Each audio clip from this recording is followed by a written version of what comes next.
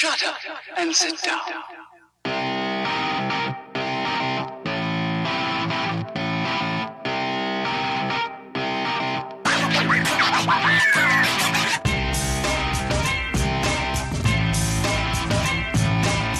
Hey, it's Deaf Man from Deaf Man Vinyl, here to continue our conversation on record values. Want to answer that million-dollar question, what are my records worth? I want to talk about pressings.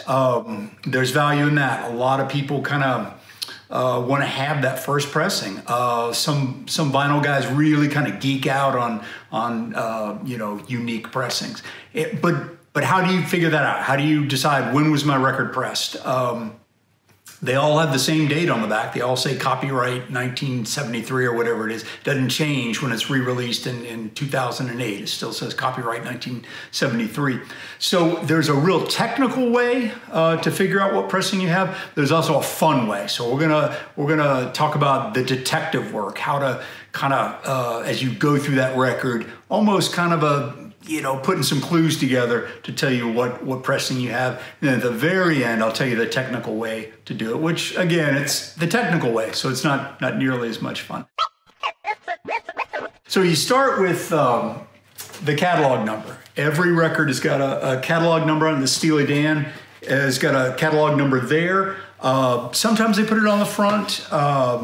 Sometimes they don't, the record company, but it's also on the spine, and then you've also got it on the label. So it should match up. So that's a good place to start, so you know what you've got. Next thing to do is, I always say, trust your nose, your fingers, and your eyes. I mean, an old record looks old, feels old, and quite honestly, it usually smells old. It's been down in the basement or in the closet for a while. Here's an old Paul Butterfield Blues Band record. The jackets were almost cardboardy compared to the paperboard. And forgive me, I'm gonna abuse this record. I mean, this is thick vinyl, man. You could kill a cat with this vinyl. And compare that to something. Okay, don't judge me. Roy Parker Jr.'s Greatest Hits, but this was an '80s album. I mean, you see how flimsy that is? And so an older record is just going to feel more substantial. The vinyl's going to be heavy. The jacket's going to be thick, kind of cardboardy. And quite honestly, this actually looks pretty good. But the artwork will usually be kind of worn out. It'll look flat. It'll be kind of pastel colors. So I kind of start there. Trust your eyes, your fingers, and your nose. And that'll give you some clues. And so when you read about a description of an album and you're trying to determine, what version, what pressing it is, a lot of times they'll say it's got the blah, blah, blah label on it, the purple label or the label with the rainbow on it. So the label on the record actually changes. So CCR, one of my favorite bands of all times, I mean, this is kind of that classic Fantasy Records label. This was on it when I bought this back in the 70s when I bought this record. But then I've got another copy, Pendulum, which was a later album by them, and I got real excited when I saw this. It's got a different label. It's got the original blue Fantasy label on it. So looking at the label is a good way to kind of start narrowing down which version you've got. And then we look, does the album cover have some detail to it? This is that classic Rolling Stones Sticky Fingers. This is an early pressing. It's got the zipper on it. One of my favorite Stones records, Some Girls, and that's got that insert. This has got some detail. This is die cut. And record companies are lazy and they're cheap, and so they go to reissue these things and they take all that detail out. If you get a later pressing of Some Girls, it's just flat. They basically take a picture of the album and reproduce it with no detail. Same thing here. And then I start looking inside. What kind of stuff is in there? Classic album, man. This sold a gazillion copies. There's a ton of reissues, but this has got, the original lyric sheet in it. So I'm like, okay, well, that was earlier on. And then my absolute favorite is when you get in here and find some band swag. Like here's a insert to subscribe to the Beggar's Banquet magazine, which I would love to be able to do. Skinnerd Street Survivors. You know, this is there's that classic example of a repressing. This is the original prior to them going down, unfortunately, in a plane crash. It's got the flames, and the subsequent versions, in the name of good taste, were blacked out and didn't have the flames. But in here is all kinds of cool stuff. I would kill to be able to send this in for $5.98 and get my wife a Freebird necklace and get myself that classic Skinnerd t-shirt. But so those things are all kind of telling me, okay, I've got an early version of this record. And then the ultimate swag album of all times is The Who Live at Leeds, which I think is also happens to be the greatest live album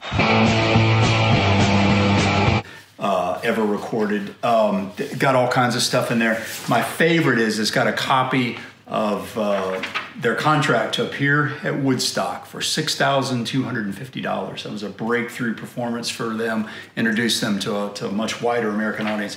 But anyway, I know subsequent issues, reissues of Who Live at Leeds, it's not a fold out, doesn't have any of this stuff in it, it's flat.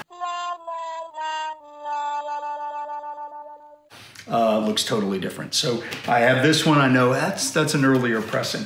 All right, so here's where we're gonna get geeky and technical and precise. And this is how you, without a doubt, can tell what pressing you have. And so again, my favorite CCR album, and take that out. And so what we're looking at here is right in there. We call that the run out or the dead wax. That's where the needle runs out of music. Right in there, there's all kinds of a wealth of information. And so basically the mastering engineer, the guy that made the plate that pressed this record, is gonna put some information in there, some code. And from that code, I can find out when this was pressed, even what record plant it was pressed at, who the recording or the mastering engineer was. And it's interesting, this stuff is handwritten in there.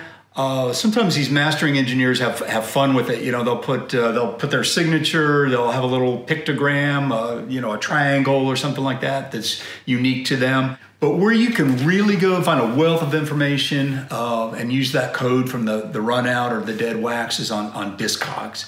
They will bury you in information once you have that data. And so that's how you, without a doubt, understand what pressing you have.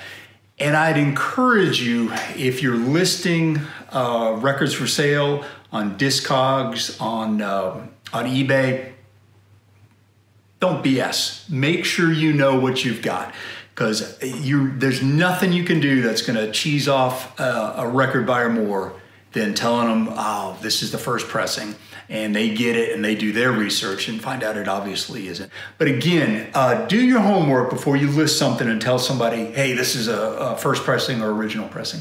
That's bad juju to not get that right. Well, I've really enjoyed talking with you about record values, and invite you to stay tuned for our continuing series on how to buy, sell, and most important, take care of and enjoy your vinyl record collection. If you've got a question about record value, man, I'd be happy to share my opinion, my thoughts on what your records might be worth. Just drop us a comment, or you can also catch us here or here. And until then, the Deaf Man saying, keep them spinning.